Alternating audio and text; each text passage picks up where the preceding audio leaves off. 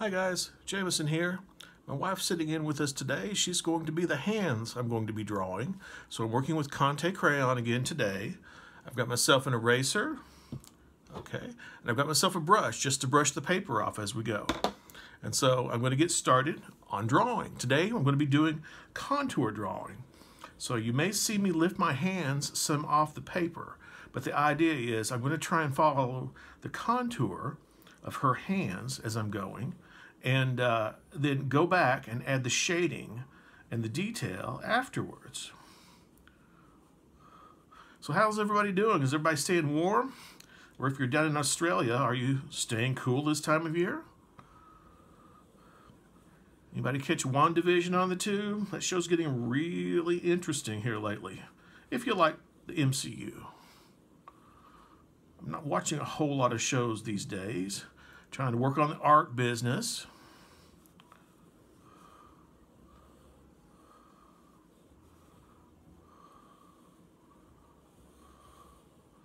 So one of the things I wanted to mention to you guys is, in a contour drawing like this, we're not going to focus so much on the immediacy of the detail of the drawing. We're going to work more on the shapes.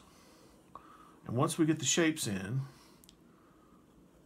then we're going to go back, maybe do a little bit of reductive work, take some things out, add some things in, and you'll get more of an idea of what I'm talking about as we go. Has anyone ever done contour drawing before? Amethyst, have you ever done contour drawing? No, I haven't. But sitting here watching you, I'm wondering, what would you consider the easiest part and the hardest part of contour drawing? Contour drawing, in my mind, gets easier as you go.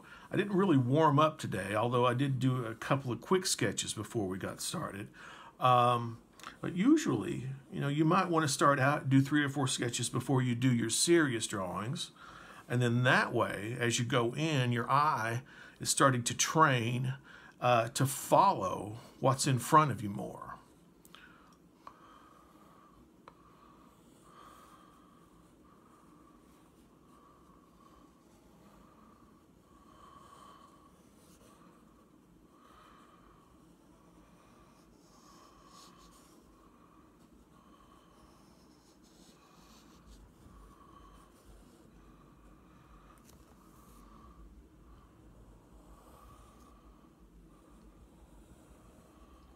Jameson, is this something you learned at school or something that you were doing before you went to the Art Institute? I remember doing contour drawings when I was a kid. Really? Yeah, actually.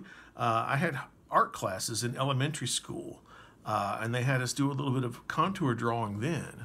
So I remember it early on. I don't remember it being emphasized in middle school or high school drawing.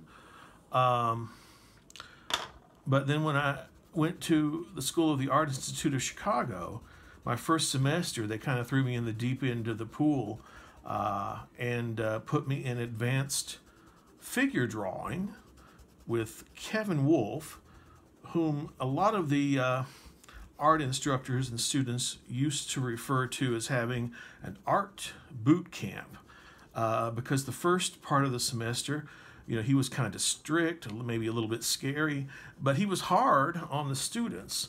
And so he kind of had the reputation of being a hard teacher. But in fact, he was humorous. He told jokes. But that was usually the second part of the semester. You had to get in there and do the work first, and then he would open up and start being a little more congenial and funny and welcoming in the class. He wanted to make for sure that you were there to learn, that you weren't just there to goof off and waste your time and his time.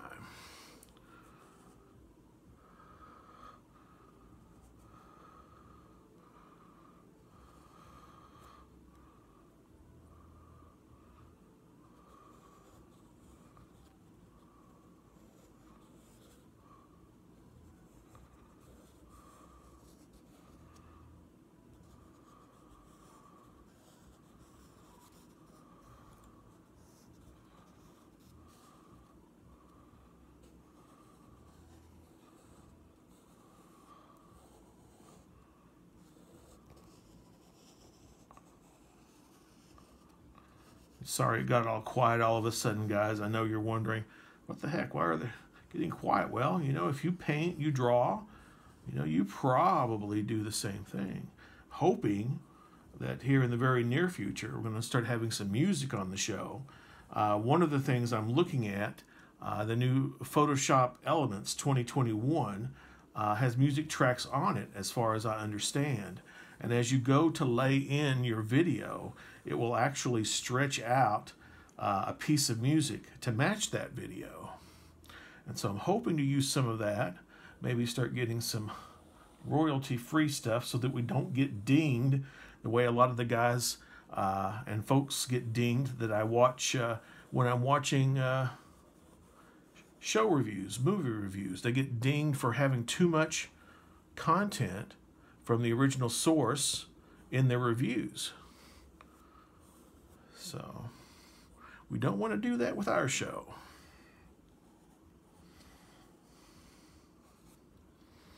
And one of the things we want to do, guys, is you want to start looking around the whole drawing once you get it somewhere in this neighborhood and start saying, okay, what have I got as far as detail? What's working? Is anything standing out that I don't really like? And you can start thinking about some shading too at this point. One of the things you won't see me doing too much of today, because we're just trying to do about a 15-minute drawing, is a lot of blending, because there's really just not the time for it. So I'm just adding some supplementary shadows, what I can see from the lights that we've got set up in the studio here.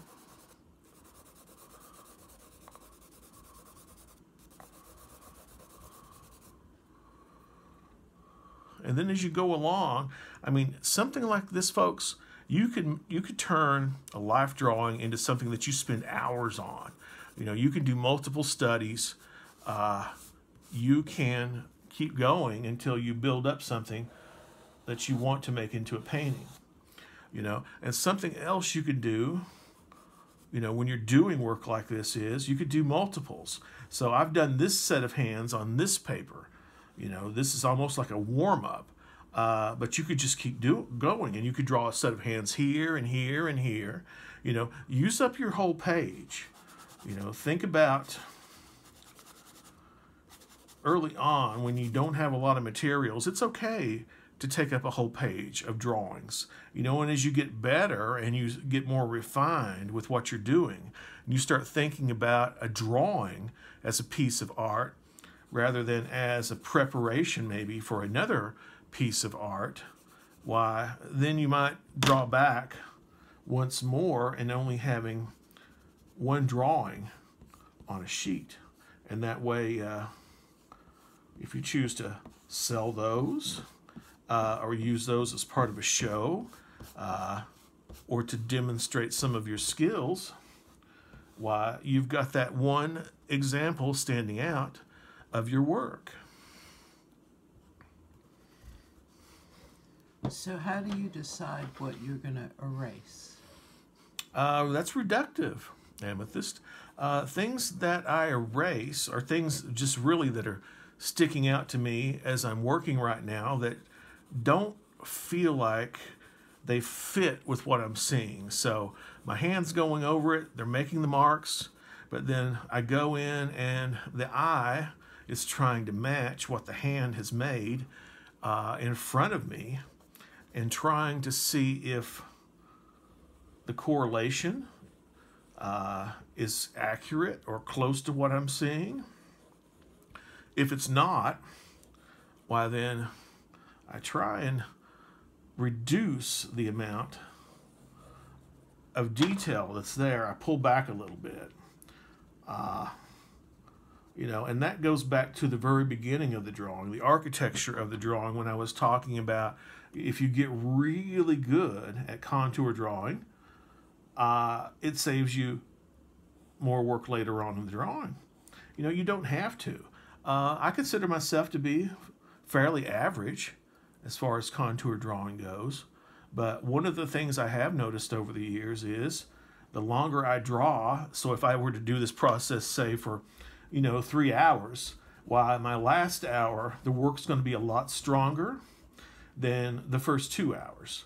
And I really think that's because as you warm up, you know, the relationship between the eye and the hand, what's going on in front of you, you're getting more in sync with your ability to perceive and to interpret.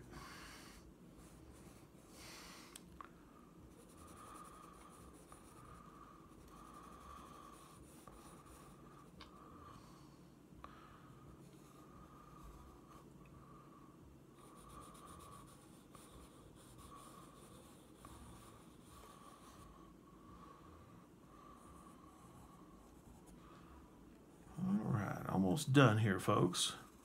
I'm going to do too much more work. It's good if you can, while you're working, you know, to think about not having a lot of just really harsh marks with no way for the eye to travel around in the space. In other words, if you just have hard edges, your eye tends to swoop in and go right off the page, you know, or you can go all around something but really not have access to it, you know. So be cognizant of that, folks, when you're drawing or you're painting. You know, try and leave spaces for your eye to be able to travel into the work, you know, to let the light in, to let the shadow out. You know, and as you can see, even now when I'm saying we're about done, I'm still correcting, I'm still adding. And you'll find yourself doing that. You know, artwork, good or bad, usually when it's finished, it's just abandoned. You really have just said to yourself, I'm done. You know, I'm done with this particular work, and you've chosen to move on to another. And so, you know, even the great works of art, if you listen to master artists, either in their writings or in video or film, talk about their work, you'll hear them say oftentimes that they didn't so much finish the work as abandon it.